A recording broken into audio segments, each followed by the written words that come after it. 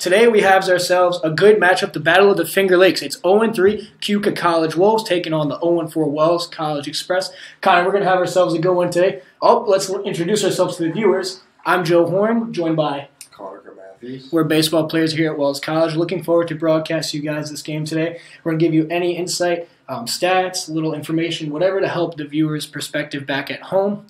Like I said, we're baseball players, but our background's kind of in baseball, football, basketball, but we've been announcing soccer games, and we're pumped to give you guys a little bit, like I said, more information for this game today. We're fired up. Connor, any thoughts? Yeah, I'm fired up here. You know, it's former rivals here in the old, the MEAC conference, and I know the hate's still there for both sides, and I think we're going to see a nice physical match out there, and I think that it's going to be a good game. You know, two teams trying to get in the win column early in the season, and I think it's going to go well. Oh, for sure. Connor mentioned the former conference foes. Keuka College is now in the Empire 8. Before they were in the Northeastern Athletic Conference. Wells, the Express, still currently in that conference today. Now it's known as the United East, and it should be a good one today. We're going to go through the starting lineups real quickly. For the Express, Sean Nemeth, he's in goal. Jesse Ramirez, Marco Durley, Carlos Morales, Nathan Solomon, Zaki Javed, Noah Sueva, Masih Gaza-Anfari, Enrique De Sessa, Joe Matala, John Castaneda, and Ryan Nugent. On the other side for the Wolves, we have Corey Kenjemi in net, Owen Thorpe, Thomas Caleri, Griffin Heron, Liam Fitzpatrick, Nico Leone, Sean Malley, Zach Dan, Caleb Glessing, Brendan Moquin, and Larry Kroon. Looks like we're just about to kick it off today, and it looks like number 11, Noah Cueva, ready to start it off. As mentioned before, both teams coming in today searching for that first win. Somebody is going to end their losing streak today. Hopefully it's a win for the Express. Could be a tie, but these teams are very evenly matched, Connor, and I think this is going to be a good game today. Yeah, 100% believe that as well. I think it's going to be a close-scoring game, and hopefully a hard-fought one as both teams look to get back in the win column and start their seasons off well. Looks like Keuka on the offensive end early, making some noise. A rainy day here at the Wells Athletic Turf. It's kind of cleared up, looking to be some good conditions for a night game. A 7 o'clock start. Yeah, I think it brings good ambience with the weather and the water just right out there. And to start off the game, that's Sean Nemeth with the save early on. And it looks like Wells is taking possession of it, and they are moving the ball up the field. It is intercepted by number 21 of the Wolves. That is Larry Kroon. He looks to be wearing the captain's patch or the captain's arm sleeve today. Both these teams have a long history of playing each other coming into today. Keuka leads the series 8 wins, and Wells has 2. There also is 2 ties in that as well. The teams played last year as well. Keuka had the edge on Wells College. It was 5-1, and that game was played at Keuka Park. Yeah, it's tough to see as you're only going to get maybe once or twice a year matchups now as they're changing conferences, but it's always a tough match here, and it seems like it's going to be a good game so far.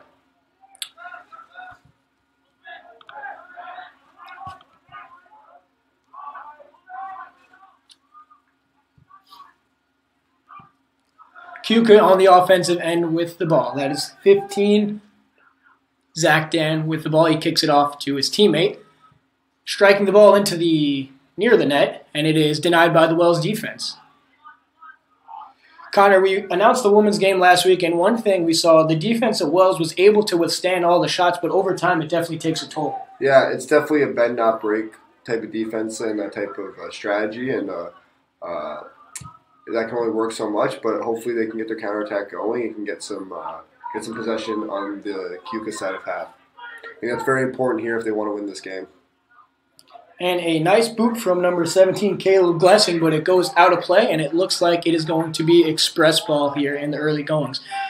We want to apologize for our friends at home. The clock is not on right now at the field, so we are having trouble to decipher how much time is left. We will get that information to you as soon as possible. Looks like the rain might have knocked out some of the power here, making us get a little slow start today, whether it's statistics. But hey, happy the rain stopped as we're back and ready to play soccer. Yeah, it's been a rough couple of days, but hey, you gotta roll with the punches and take what you can get, you know. And that's Sean Nemeth again with the save. It's been busy early so far, and let's hopefully you can use that momentum. A little bit of a schoolyard feel with no clock. just playing right now. Just play until he stops.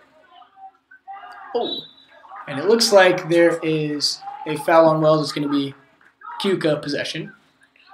A quick up there. Now waiting around trying to get the ball pressed deep into the Keuka side, or the Wells side of half. Wells taking possession, moving it upfield.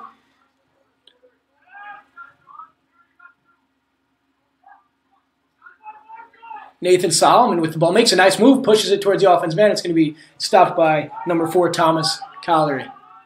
You can see here, Keuka's really doing a good job of clogging up the midfield. They're having a lot of their guys stay in the midfield, and they can't.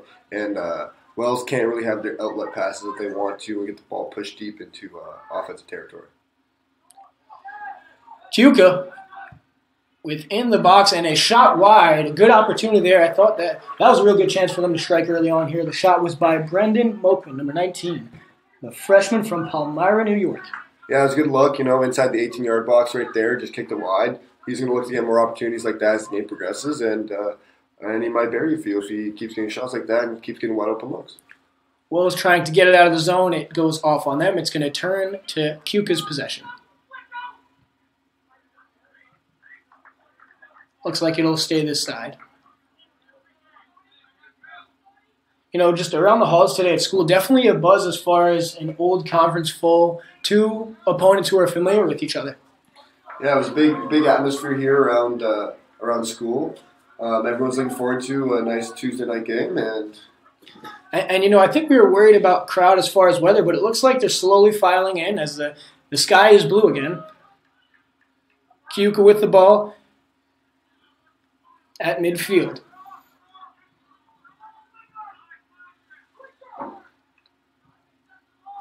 One thing I noticed right off the bat is the size of the roster. Looks like Keuka has a couple more subs on the bench, which could be beneficial towards the later stages of the game. Yeah, as we get to towards the end of the second half and the legs get a little bit more tired, they can have some fresh people come on and off and maybe pick up the pace a little bit more. But right now the pace is staying good. Let's see if both teams can keep up with that as the game progresses here at the Wells College Athletic Field.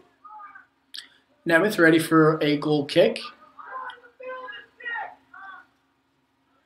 Wells, struggling to get out of the zone. It's turned over. Keuka has possession of the ball, looking for a shot, but it is taken away back by the Express as they frantically get out of the zone. Having trouble as number 17, Caleb Glessing again takes possession, kicks it back to number 4, Thomas Kalari.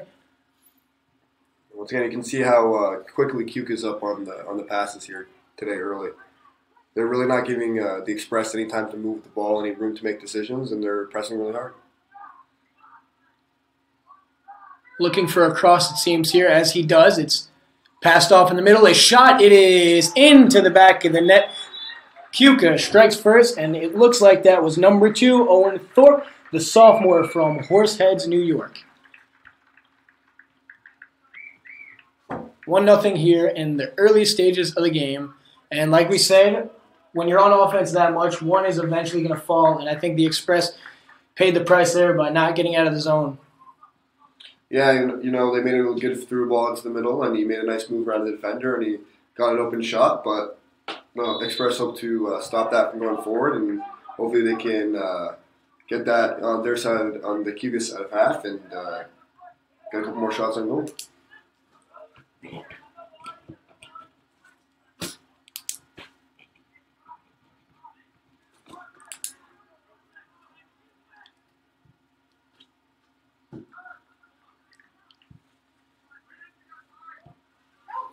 Keuka with the ball again. That's number 21 on the wing, Larry Kroon. He kicks it towards the center, and it is taken by the Express, but taken right back from the Wolves.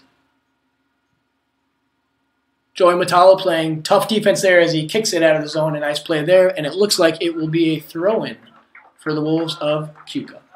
Yeah, that was a good play by Joey Matalo right there. Set up strong, didn't let the defender go by him. Owen Thorpe already had 1 goal already this game, and he's looking to get another, but big, strong play right there by Joey Matalo, the defenseman here for the Express. So far in the early goings of the soccer season, we've seen some stellar performances. We were watching the women's soccer game last week, and 2 opposing players had 2 goals. We were on hat-trick alert right from the start. Yeah, hopefully some Wells players can get on hat-trick watch before this season. And don't forget to stick around after the game. We will announce the 3 stars of today's match. It is kicked in. Keuka with the ball. It's kicked up, and it is over the net. Just missed there, Connor. Yeah, just over the crossbar. Another good look for the Wolves here early on, but they can't execute on that play, and hopefully Wells can execute some more offense as the game progresses. This battle of the Finger Lakes can be a tough one, and there's going to be some change in momentum here as the first half progresses. Joey Matala does a good job of getting out of the zone. It is blocked right back by a Keuka player, and it is out of bounds. It is going to stay on this end of the field.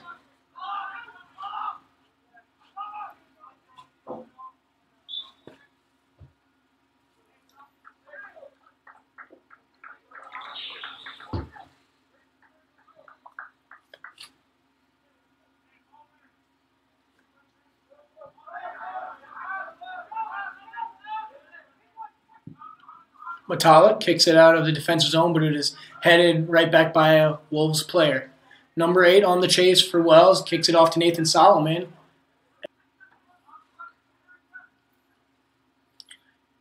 And Wells finally gets it out of the zone, what seems to be like the first time of the ball game today. Yeah, number 11 there makes a good move, and hopefully they can keep this ball pushing forward as they finally get over half for the first time in this half. Joey Matala with a nice boot. It is stopped by the defense, but it remains in the zone. Enrique DeCessa with the ball, passes it off to number 8, Carlos Morales. Morales deep in the zone. That looks like Marco Durley from Friends Academy down on Long Island. It was a good cross right there, but the goalie for Kiku's up to the chance, and I think that's a good opportunity here as Wells looks to bounce back and punch right back with another goal here. Connor, a little spotlight here. Marco Durley from Baldwin, New York, attended Friends Academy. Very good soccer program. A couple state titles as well. If you guys don't know, my broadcast partner here is also from Friends Academy. That is why. He's a fellow Quaker. I had to give the shout out there to a former Quaker. And it looks like it's going to stay with the Wells College Express there. Once a Quaker, always a Quaker.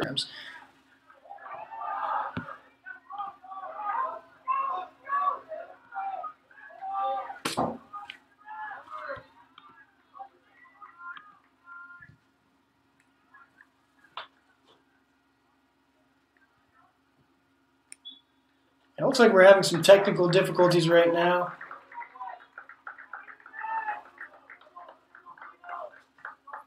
Sorry for the folks at home trying to watch the game. We will get on it as well. In the meantime, we will be broadcasting from a radio perspective as we fix that. It's a dual broadcast. It's the new wave of the future, I guess. A crossing here by Keuka as Wells tries to clear it, but another header into the 18-yard box there by the Wolves. Looks like that is kicked away by Ryan Nugent. Nugent, a senior. Out of West Creek, New Jersey. Nice head by Joey Matala to stop it from going into the box.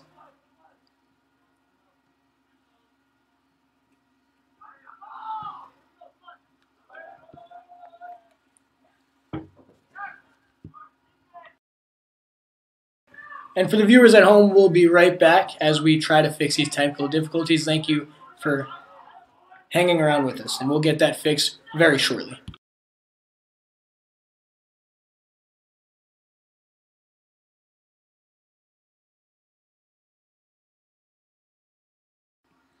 Sorry, as my partner had to step away there. He has to get the technical difficulties figured out with the camera here. But there looks to be a throw-in here by the Keuka Wolves deep in Wells College territory.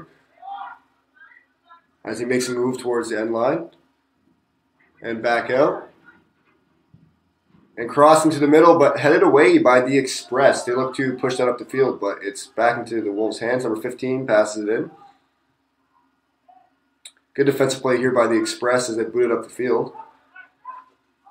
Number 7, Marco Durley, currently has the ball, but is given away right to number 21, Larry Crone, on the Keuka Wolves. The ball's just ping-ponging around here, up around midfield. No one's really getting getting a really good grip on the ball, and no one's getting any sort of sustained pressure as the Wells Express boot out of bounds, and it's going to be the Keuka ball right around midfield.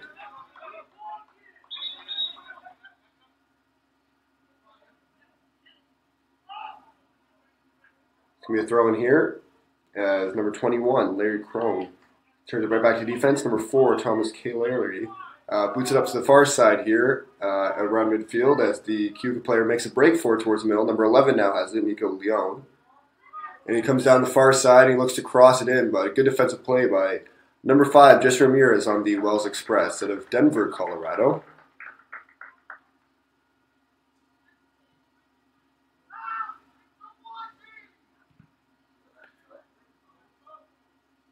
And it now will be a goal kick here for the Express. The ball pinged around a couple defenders and a couple offensive players from the Keuka Wolves. And now the goalie, Sean Namath, is going to kick the ball up here as the first half continues to happen.